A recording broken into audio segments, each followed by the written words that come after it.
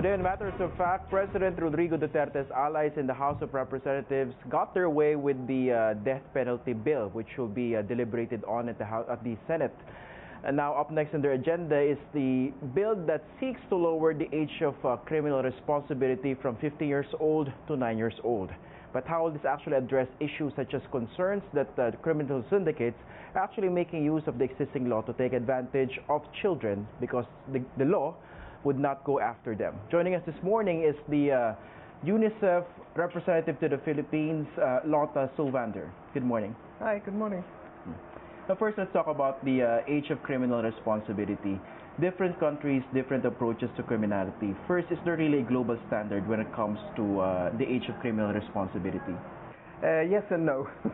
There's a global movement to something that we call restorative justice, which means that young people, generally young people below the age of 16, are treated differently than adults in the criminal system. So they are not put into jail, although they might be punished in the sense that they're not allowed to go home and so on.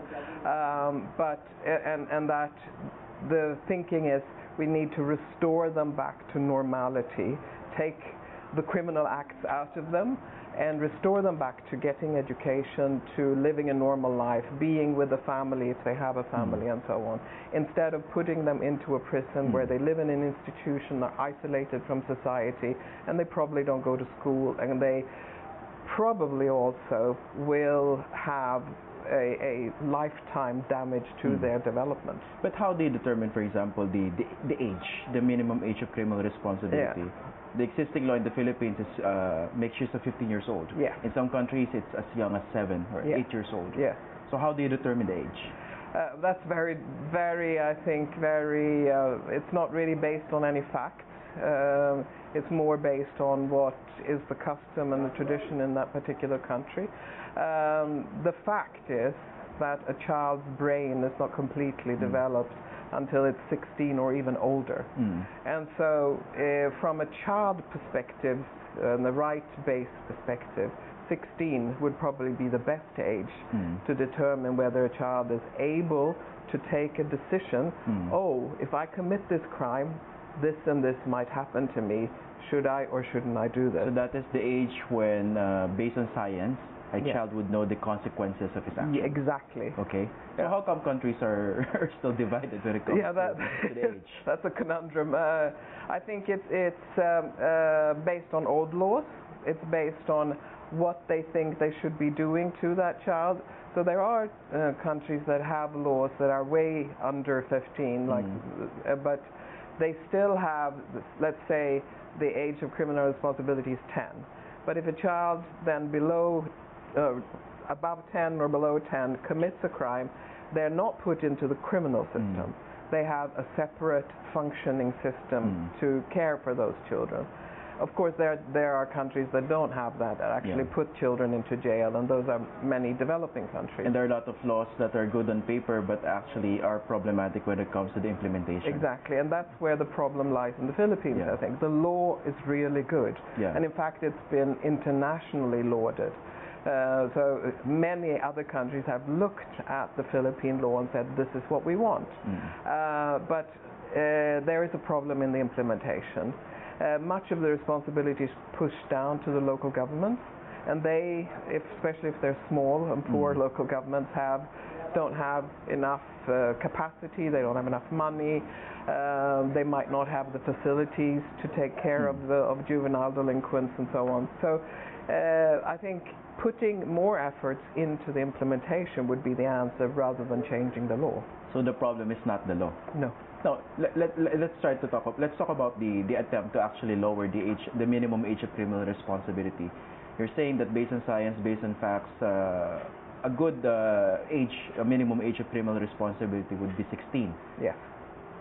At present, it's 15 years old in the Philippines, and we're pushing it down further, 9 years old. Yes. So what will be the repercussions of that? How would that affect, for example, the approaches when it comes to restoring youth offenders or child offenders to become more, again, productive members of society? That's the approach, right? Yes.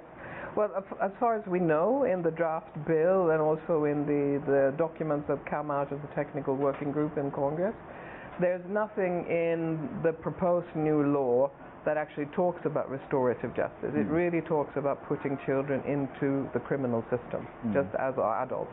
However, when I've spoken to some congressmen and senators, they've said, no, these children will not be put into normal prisons.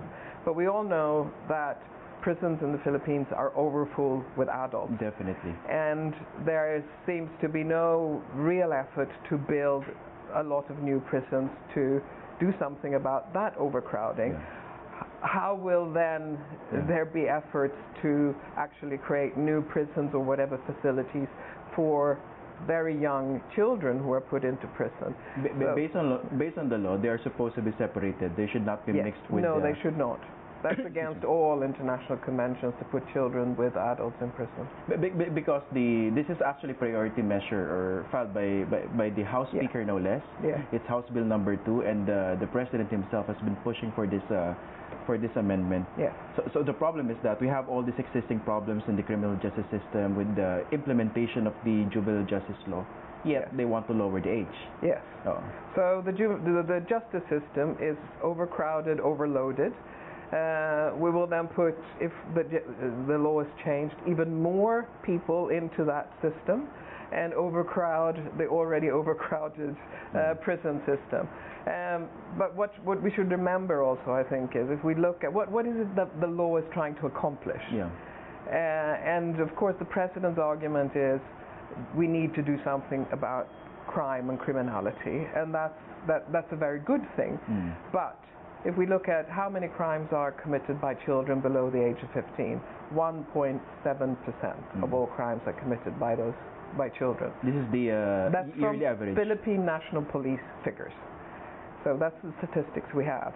And if we really want to do something about criminality and criminal activity in the Philippines, is lowering the age of criminal responsibility really going to do something about the big bulk of criminality? Probably not at all, but it will put a huge strain on the justice system and of course on all those individual children who will be put into the justice system. In your conversation with congressmen and senators, were you able to argue this point that we're talking about now? Partly, yes.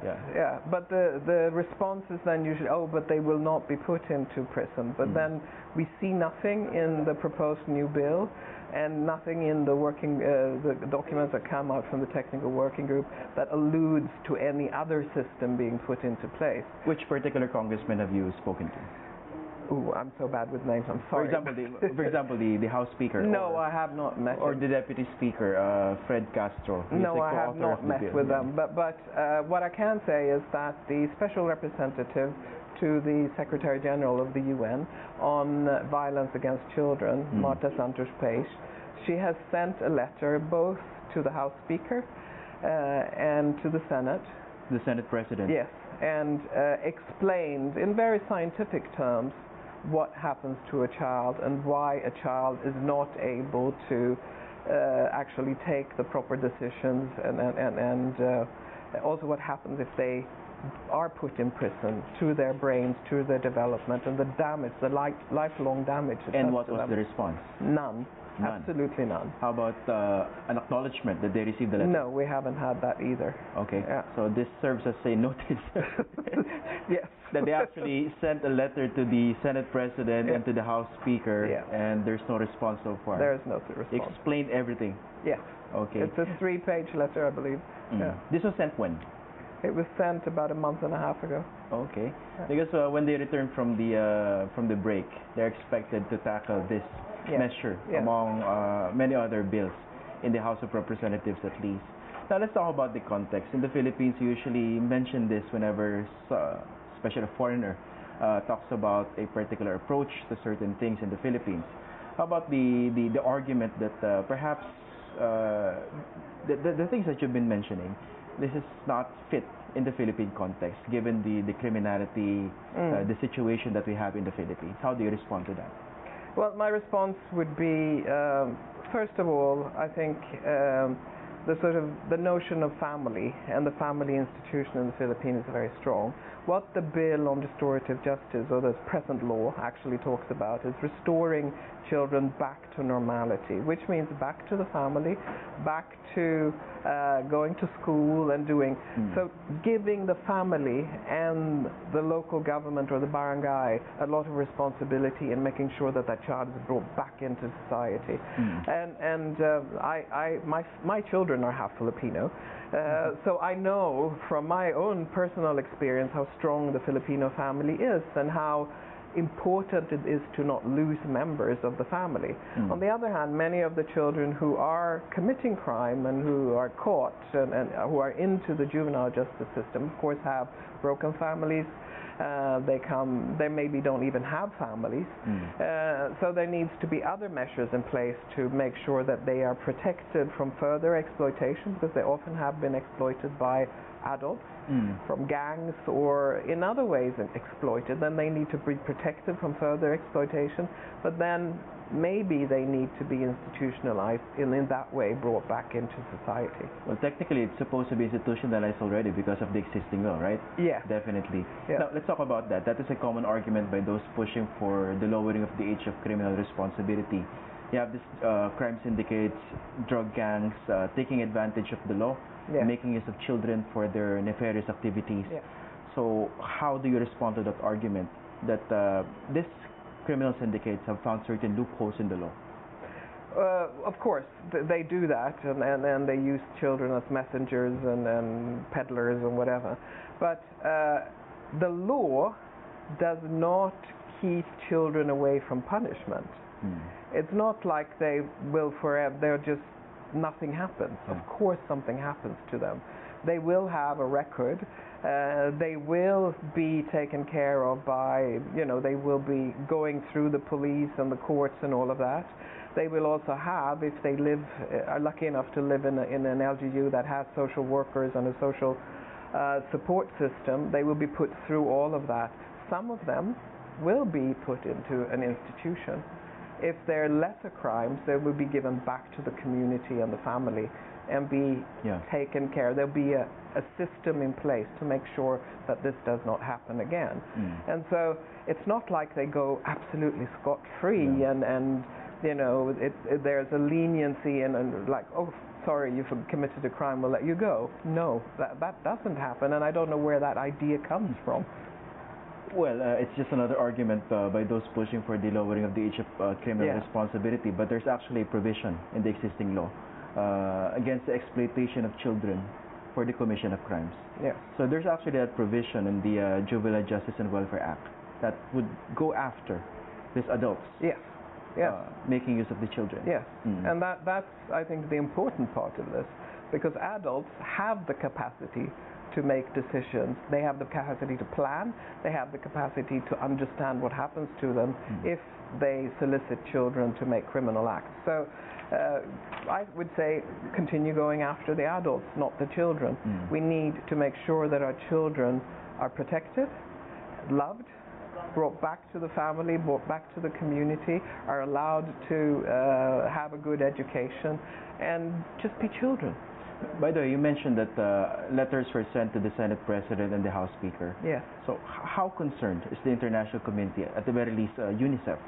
I think we're very concerned, actually, and we do get a lot of issues and questions from actually around the world, because the Philippines was held as a good example and everyone was looking at how the implementation of the existing law was progressing, and now it feels that we get expressions, are you actually walking backwards in the Philippines, and why is this happening, and so we're trying to present all the facts, the scientific facts, which are global, and also the Philippine facts. 1.7% of children under 15 commit crime, or all crime are committed by children under the 15.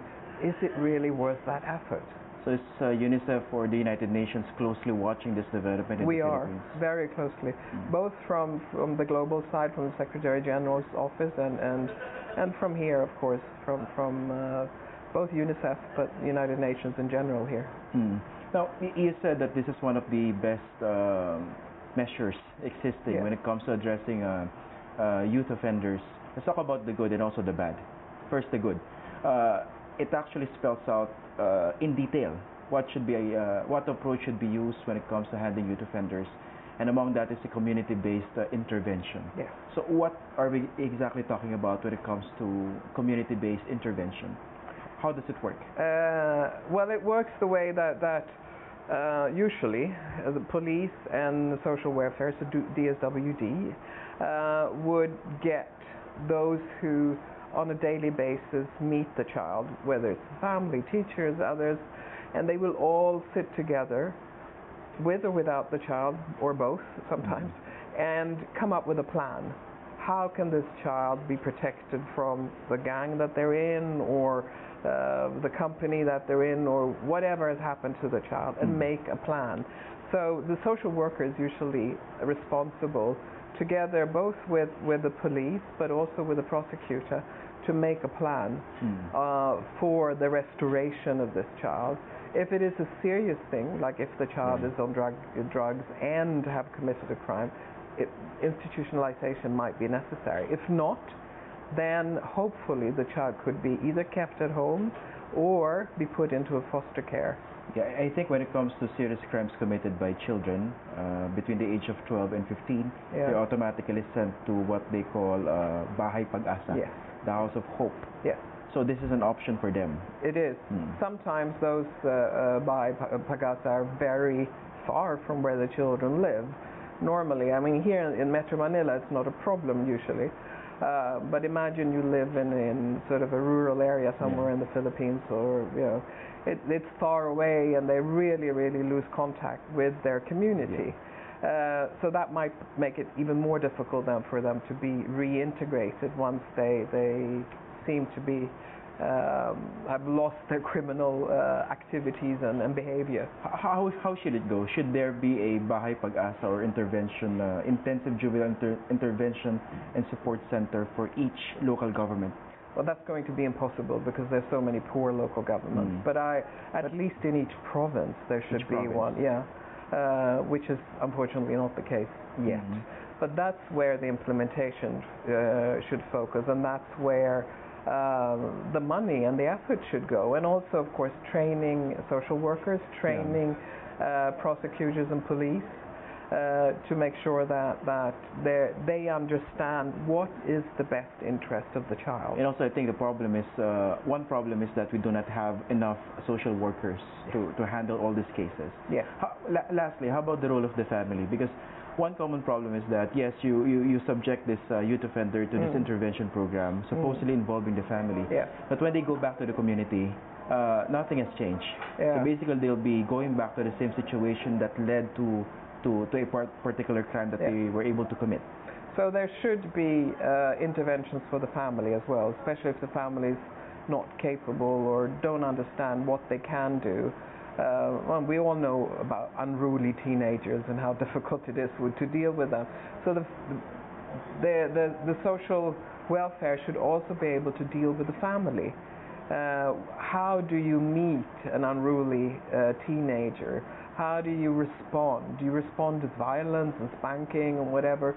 No, you shouldn't. Positive reinforcement is the best way to meet these children. So the family should also go through a process and learn how to be better parents. Okay. We're looking forward to how the events would unfold in the House of Representatives, most especially. Thank you very much for joining us this morning. Thank you so much. Thank you.